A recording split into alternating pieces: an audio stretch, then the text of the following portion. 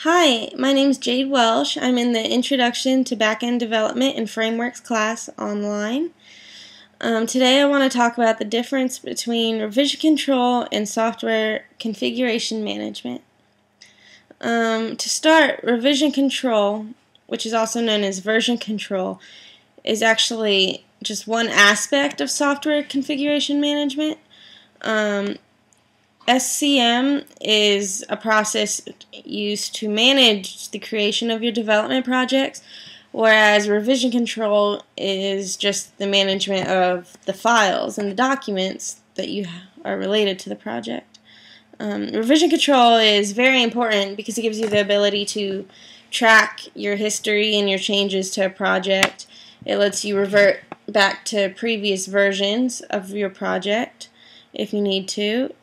And you can also see who's worked on what files at what time if you're working in a team, which most developers do. It really just helps keep your project more organized. Software configuration management helps keep your project more organized. It's important. It lets you manage your team's development work. Like I said, the whole process helps you maintain your project history.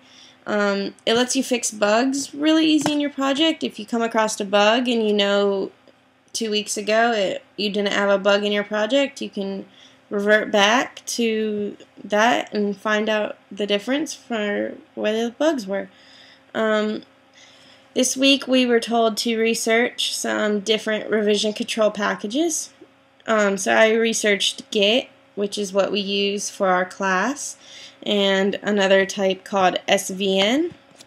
I learned that the main difference between Git and SVN is that SVN packages are distributed.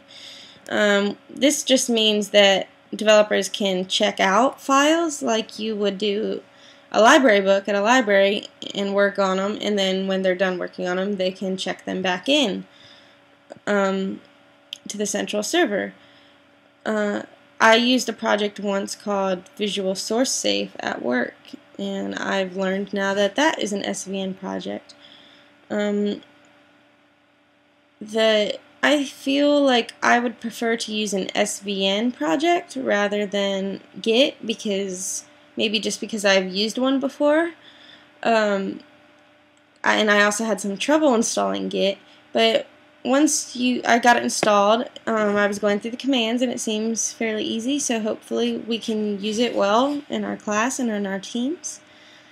I hope this video let you learn a little bit more about revision control, and good luck in the class. Thank you.